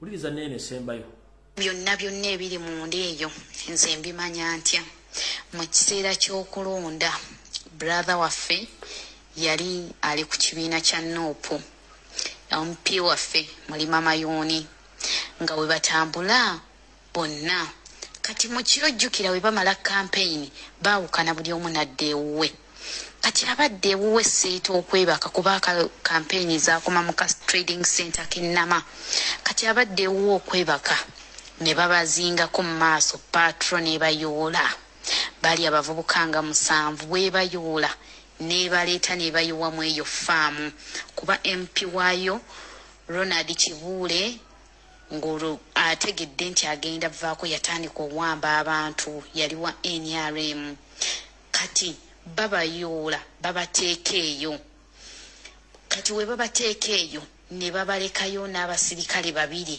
bano ne baddayo leeta abalala kati bano ne balwanagana nnyo n'abasirikale ne bakuba abasirikale 3 ne bafuluma kati ffe okumanya biki ebiri eyo brother waffe ajja atubuulira baasima eyo ki swimming pool kinene bakiyiwamu bbi oba bamujja mu makomero oba bamujja wa tetumanyina kumanya like kyonna ekinnya bateeka omu abaana bakukwata ne bakuba ne bakugjamu enjala kuba yatugamba waaliyo abatalina njala be baakolokoseeko enviiri be baakubye nga bonna bazimbye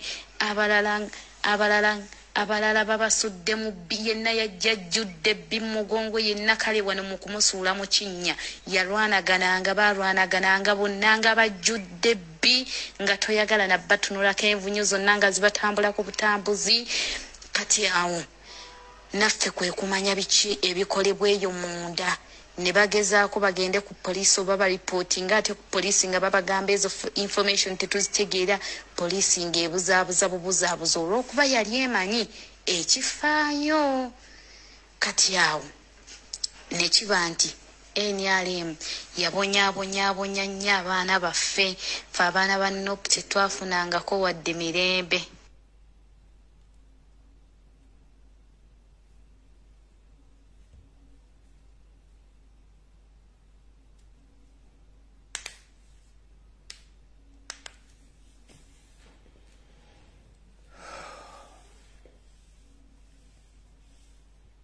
tuke bigambo nebikuggwako ebyokwogera naye temumanyi kigenda mu maaso mu ggwanga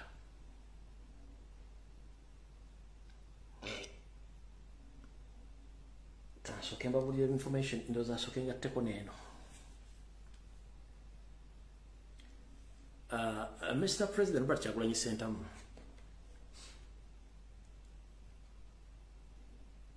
Nkoze programs ne banga ddene nnyo. Naye ngezezaako okulaga abantu abakyamu naye nga oyinza okuba olina engeri gye bazannyamu.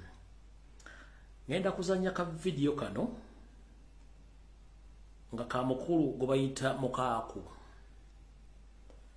Olumu nakolako emyaka giringe myaka emeka gigenda kuwera ena. Nakolako ka video akamu nga ndi ne kojja omugezi ne nga nti bannabyabufuzi abamu basaana kufa Uganda okufuna emirembe. I was meaning it, ate era nkyakimeaninga. Namwe bannayuganda abali eyo mulina potential esobola okufuga eggwanga eryo. Who is Museveni to lead that country?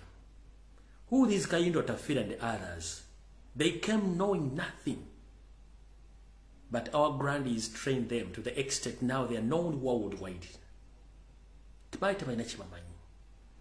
So how dare you otandika okulinyirira okuvuma okujerega Robert Kyagulanyi Ssentamu nga gobadde mu politics for a good years nenga tewawangula wadde kifo kye LC1. Waliwo engero z'abagazi baga nti amesa amaanyi tegeesimira bunnya. They were right, baali batuufu. Amesa amaanyi tegeesimira bunnya. Nekisinzira kika ky'amamese ki? Abasajja bannayuganda basinga obungi balowooza nti when they speak bwe boogera oluzungu bategeera nnyo oluzungu lulimi ng'ennimi endala zonna naye okutegeera kuzaaliwo nako. Eri abantu abali mu politics nga bo omulimu gwabwe gwafunamu so si gwa kutereeza ggwanga. Eri abantu abalowooza Robert Kyagulanyi Ssentamu tasaanidde gwasaanidde okola wooki okoze wooki. Eri abalowooza Robert Kyagulanyi Ssentamu is not educated enough gwali educated enough okoze wooki. Eriyo abalowooza nti Robert Kyagulanyi Ssentamu tasobola Museveni gwamusobola wamukyalenjinga ddi. Gwagamba nti tetusobola funa nkyukakyuka nga Museveni akyaliko wagezaako ddyo mmujjako. Fenna tulina omulabo ogwo bamuyita Yoseri Tibahabura tabasula mutano wakati ensi etamezezidde ensanga bisibe ne kagguloopuke.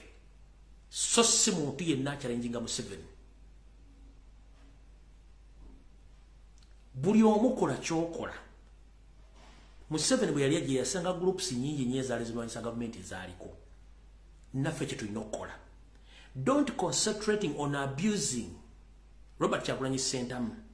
Blackmail Robert Kyagulanyi Ssentamu. Kubanga ugwa bukoze. Gwokoze watch. Imagine someone blaming Robert Kyagulanyi Ssentamu, blackmailing him. Tawangula nko wadde kifo kya LC1. Talina muli mu Uganda.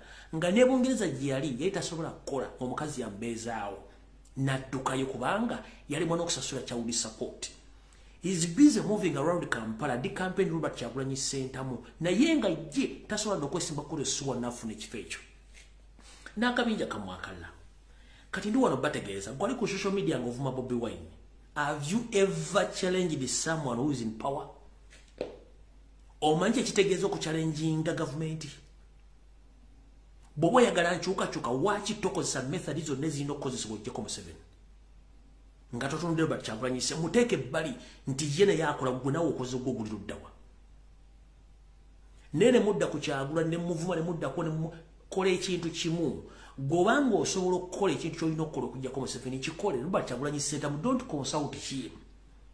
Mujja kusi ekigendo kyaffe kyakujjako Museveni bisigadde tujja kwesootinga. Niyo omukulu ono n'akabinja kakadipibbulo kubatambula bavuma Robert Kyagulanyi Ssentamu bamukonjera ebigambo okwetola Uganda yonna naye nga bw'omula bw'afaanana tasobola kuba kikawo ne kimunywera mu mpale. Ali awo yenna aligaddibenga lye ng'embwa etunda omuzigo nti bwe gunaalema ngenda gweriira naye musajja mukulu mwagala kika tugoba ngamba nti ofe nga bagana obuyage nti omuntu afe. Kubanga you were useless idiots temune musobola kukola temune kye musobola mwagala kubeera mulya buli nsimbi. Kati mukuluna kamoka ngenda kuzanya ka video nenga ebintu bino babikola mu Buganda bavuma Muganda munnaabwe go basawansi nenga babuuza bafa kitasobola kikubuulira kaakano.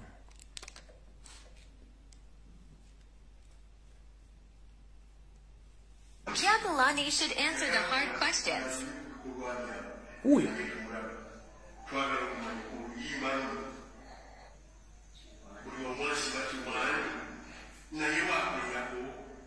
Oyo mukaaku.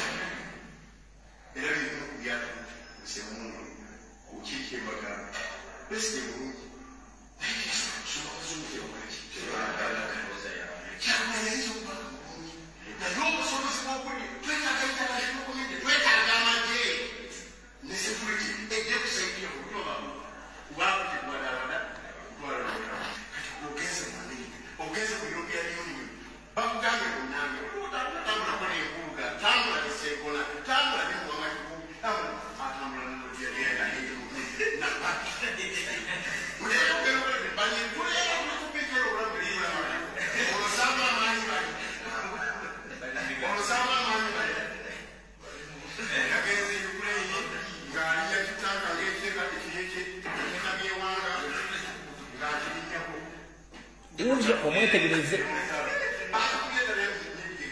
Ulira wuyo.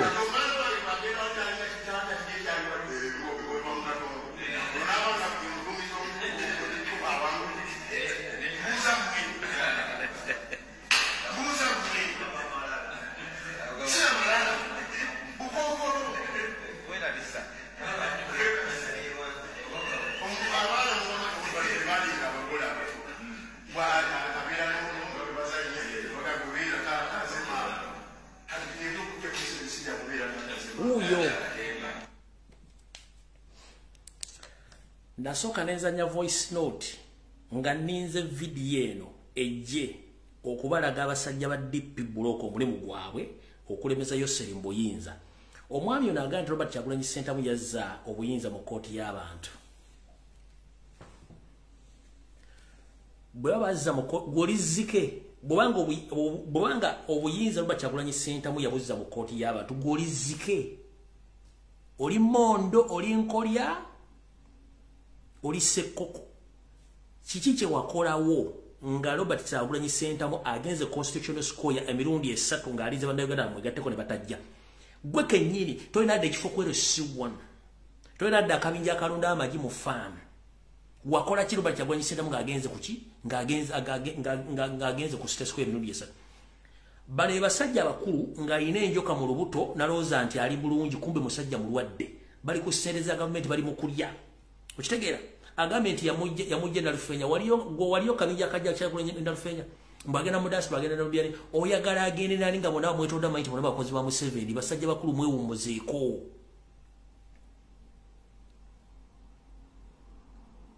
Mwewummuzeeko buli kimu kyonna tukimanyi kye mukola. Otambudde Masaka yonna otambula oyogera ebigambo byebimu ng'ovuma Robert Kyagulanyi Ssentamu mukonjera nenge ensi ebadde erinda kano ka video. N'amaloboozi amalanga alina era nsobola okugateera abantu. Simanyi saazweze mmeka. Budde bunzigweddeko. Budde bunzigweddeko budde nnabutono. Kamalo ganoonyaako wano. Manyi muyinza okubuuza nti ebyange nina obujulizi. Biri mu folder ki. Oyinza okuba biri mu ssimu eri endala. Sorry. Njagazanya mu video nedda gali ku ssimu eri endala tegye nkozesa. Gali ku ssimu eri endala gye nkozesa ate mwe gali. Eno sigenda gideletinga njagala etangala rating na bino byayogedde mulyoke mutegeere. Kati kyembagamye nti amamesa amali tegakola ki tegesimira bunnya. Bano obabuuza ye bukyangabira mu byobufuzi almost for 30 years yali akoze tabera akuwadde n'ekifuwadde kwero siwam ne mu DP bamugobamu okitegeera kati basajja abakulu gwoyagala agende mu diaspora agende naani ng'akimanyi nti bonna nkweze nga na information agifuna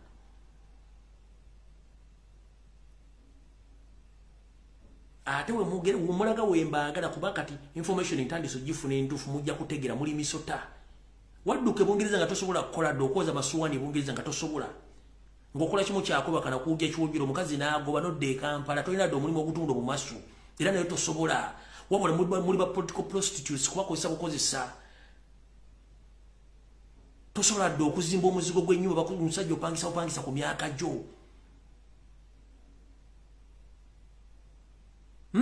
kale owagira FDC wasooka mu DP ne bakufubutulayo ne mukola DP block ne bakufubutulamu n'ogenda mu TJ ne bakufubutulamu n'ogenda mu walk to work ne bakufubutulamu kati obeera ludda nawe oli nampa wengwa kubanga tolina ky'osobola kati bana abantu be bantu basaana okufa naafa n'avaawo olina manti omusajja gwe bayita Jean Rawlings omusajja omunaggana bino ebisajja byaliga Uganda such people they are there in Ghana but Jean Rawlings bwe yatwala obukulembeze yagamba Ghana okusettolinga you have to clean the house kati bano bakina bano bamukakulu begabaani bonna yabakira enzinga bonna yensonga lwaki Ghana economically ekola bulungi politically ekola bulungi yabakira enzinga so such pigs zino embizi zino zimukaku zaani bano balina kusooka kuvaawo bano bafuba bano balina kuvaawo bano balina okuvaawo bano ensi okutereera kuba Museveni akozesa bano okudestabilizing eggwanga politically n'okuba nti ba political actors bano mumalina bajjo you trim them bondese okaosigenda kulwa ojja kudda asimendo bakusanda I don't know alright eno message njagalegere bana Uganda bali mu diaspora mumpulirize bulungi nnyo nzize ebbanga nzija ku mutimbagano kuno nga mbagamba ensonga ezikwatagana ku bittavu by'e Uganda gye tuyita bank oba financial system e Uganda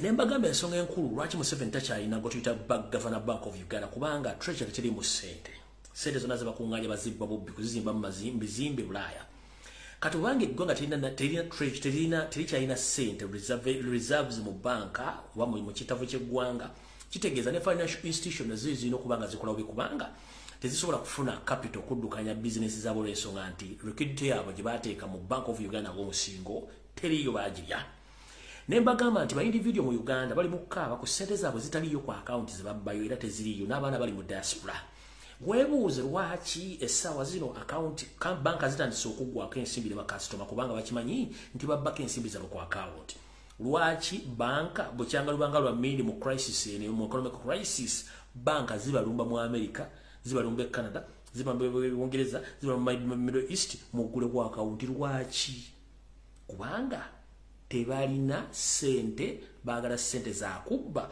oba to recapitalizing their business nenga bakimanyi bulungi nnyo bagenda kubabba webabidde omuntu ali ku ground sente ze gwali mu diaspora bagenda kukola batya Equity Bank egenda mu America egenda ludda mugule wa account mugula wa account Centenary Bank egenda mu Europe mu America Bungereza Canada mugule wa account mugula wa account bagenda babba sente za mmwe zonna bank eziri Uganda nziri ate kira babajjako data wammwe babajjako information ni buli kimu kye babajjako baba kirina baba ina access ku information yo Museveni asusse ku local level nayagala akole kitu ita database yo all Ugandans abali mu diaspora okumanya gwani oyina kiki who's the next of kin oyingiza otya ofuna otya sente oyina mmeka bikimu ekyo kibayita collecting data kati locally data ya malo mufuna 80% kati ayingidde mu diaspora kutandika bba kukumba bagulira wa account mufune ku magezi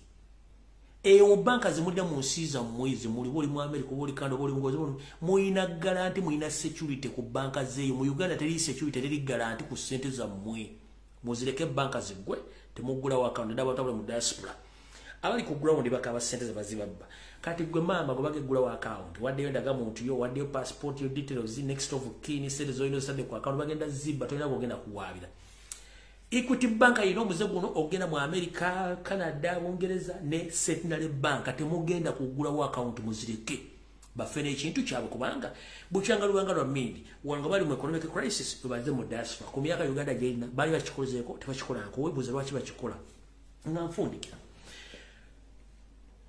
bw'obanga okola ekintu kyonna sokolowooza emirundi ebiri nga tonnakikola nga tonnasalawo think twice before you act nkiddamu bw'obanga tonnakola kintu kyonna sokolowooze emirundi ebiri tokolanga kusalawo nga tomaze kulowooza mu kintu kyonna kyokola ebigo byetwogera oli waddembo birekawo biwuliridde oba okujja mubyoyagala bikuyambe ebigo bino tubibagana eriyo abagwa mu nsubi nga amaze obbiwulya kati mba sivunaanyizibwa ku ntegeerayo kubanga you have a choice and you have a choice to decide or to choose nkuga ebigambo bino naye oyina olukusanga gwe obuyinza okusalawo okutwala byenkugayo obirekawo birese ne bwofuna ebizibu ate sivunaanyizibwa ku bizibu byo ate era tonkubira ssimu kati ebintu bimbibaga byonna mubeere mu making sure olondamu byoyagala ebisigadde n'obirekawo ebitakuyamba mulowooze nnyo ku lwaki Museveni abalondola nnyo e Bulaaya ng'ayagala okumanya mugulewo akawunti muyingire ebiina ABCD mwetegereze nnyo abantu abali mu America ng'okimanyi ogamba nti wali wa Nuupu oba oli wa Nuupu ng'otiitiibya ebibiina byonna NRB yayingira mugamba nga simanyi ndasani ono ekibiina ekiri mu America ekyo nebiina byonna ebyesimayi ggwanga mujje simayi Buganda bumu ebyo nakasasiro na kino ekyali ekyayuna bw'obanga oli muwagizi wa Nuupu wankyukakyuka okusanga nga weesimbye ku kifo kya yuna that is a treason case ensoba ogiriddemu olukwe NRM yatwala yuna nembagamba nobaga nti mujja tuko okubanga yuna ekola liko nga yuna esindika kyetuyita invitation nga tezikyali valid kati sagala ekikulu kikyala kulekana abantu bali mu America muli bantu bakulu ate muli babuvunaanyizibwa bw'obanga oli wankyukakyuka nga okyali mu activities za yuna oli mbega bw'obanga oli mu America ng'okyali mu activities me Uganda mu misindisi ggwanga mujje ng'ebiri mayiga kyoyagala tokimanyi kubanga mulemezaako Museveni weebuuze ku myaka 37 gy'afugidde nga yali tasobola kujjayo luli wakyajjayo kati mu such a critical condition ng'ali mu towards exit wakyajjayo kati kozesa omutwego muli bantu bakulu mubadde mu America for 30 good years bali balumbyeko nga balumbyeko to mubadde mu America mubadde mbongeza for good years mwali mulabeko activities ezitaking place mu diaspora as we speak right now in such a critical condition sokolowooze before nga tunavuma Lumbuye tunamu criticizing first think twice sokoze akatambe bagakyituta flashback otulogabe naye activities na function mu diaspora nga tezaaliyo before kati nga ziyitidde speeding nga nene kiki ekigoba abantu bano kyenjagala osokokozeseko obwongo nga tonavuma Lumbuye tonamulumba so emyaka kya Museveni ajjabire nga tebibadde wakibize mu such a critical condition soko kyebuuzemu waliwo ekintu ekiwunya ekitambula kimujagala musooka mbere mwetegereze nkimanyi ffena twagala kudda Uganda namwe mwena mwagala kudda Uganda munadda mutya Uganda nga mukola mulimu projekti za Museveni zenyi zemwekirisizamu zemuteekamu ssente zimuteekamu ssente oli wakyukakyuka oli mu Buganda bumu oli wakyukakyuka simayi ggwanga mujje oli wakyukakyuka oli mu yuna oli munkyukakyuka muli mu hozi project kyokka nga mukikola ndagono whoever think that you are supporting no all people power when you are moving around with Muhozi project agents in USA very soon or later ngenda babya nali ndabesonyiwa mbalaba mbamanyi mujja ne Kampala ne mufuna sente ne muddayo mbamanyi nali ndabesonyiwa bitu mu America ndabesonyiwa nabavaako nekitandisa okuva wekirina okukoma gowe naatiti yasimengera kwesimba obuyuna simanyi ndiringa yona oyo kalimbo wanko nonsense bwe tuba tulina omulabo mu Museveni okutereza eggwanga ebisigadde bulujja tujja kwesotinga nga tuli mu nju nga tutudde ng'omunyalwanda omutuusa tuviridde mu ggwanga ebisigadde tujja kwesotinga era nabagamba nti singa Museveni ava gavumenti neevaako nja kujja neetonde muntu yenna gwe nayisaamu eggaali mu struggle but kale nti nkyabasabula nkyabayisaamu eggaali mpaka nga tutuuse ku nkomerero y'ekintu kino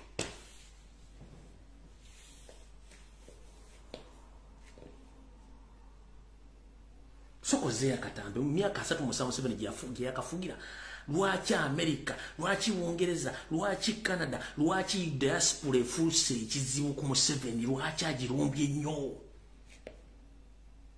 Function ku function sete zitambula zigenda zigenda mu America ate gwagenda kukola ku kyateba kuletera sete ku kyeyo oboloza unakuki mwenna bali mu America mutitibe ne Yuda simanyenda kwesimba osimanyi nkola anti no sense mutambuza muhozi project in the disguise mwebuzabuzanga bafuka banaba namwe mwenna mbalaba nabaga gwomuna ngenda kubeera mu binnyo omwezi gwomuna ngenda kuba tugenda mu ntabo y'obufuzi eri kali mugomuna nja kubeera munja kubaabya mwenna sagala kumanya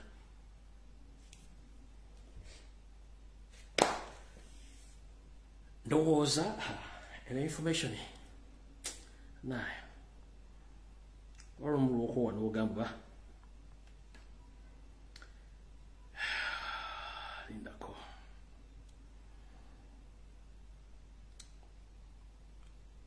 ena nagikolera eddakiika ettaano bangi leka njizanye ku lunaku olulala.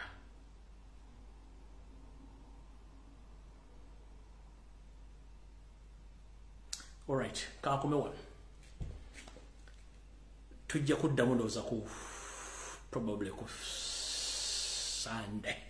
Kesonyiwe Friday. Kesonyiwe zino ennaku zonna nja kubaddamu ku Sunday mu Bulange Mengo. Mukama ba 10 ampeera mbeyanziza nnyo kubanga mbadde ku program ya leero. Abatajire tujja gisekana ku YouTube. Information nyingi eri ku YouTube channel yange. Mugende mulabe video ezo. Twalo obudde mufocho kulaba gatali konfubye kisisimaye kulaba ne bogundi yeyambo disime bateka social media bateka genda ku channel zine ziko program ezisiyose gwanga mulize ebintu bino twalo obudde mulize ebintu bino Lawrence ule mkoba 10 ampera tusinkane ku Sunday ku saa 2 zenyini ebulange Mengo mbimuli ngenda babiza mayiga mutegeere ne bifonga sinna bagamba kujja kwa mayiga njagala buli muntu yenna ngoli mu America oli mu diaspora genda mu UNESCO bawandikire email bajja kuwa full scripture eya forensics eyembalirira series bamaze ku masiro ga kabaka ku masiro ga basekabaka agekasubi tugende okujja ku Sunday nga nkwaliza omusajja muliwo ku ttaka nkudda kubuuza nkugamba gweno Muganda ali mu diaspora ali e Kampala genda ku UNESCO website oba bali mu America musobola genda ku UNESCO headquarters mbabuuze muri mu kigo bakoze ku masiro ga basekabaka Mengo bajja bo buli kimu ne details ne series ba spendings mulyoke mutekere tafali wa gwan mutegedde bulungi nnyo sagala kujjanjogere mugenda musajja yakoze yayogedde bitali yonno genda ku UNESCO headquarters obabuuze bajja ku forensics details zonna eza accountability series batadde ku masiro then mulyoke mbuuze etafali wa gwan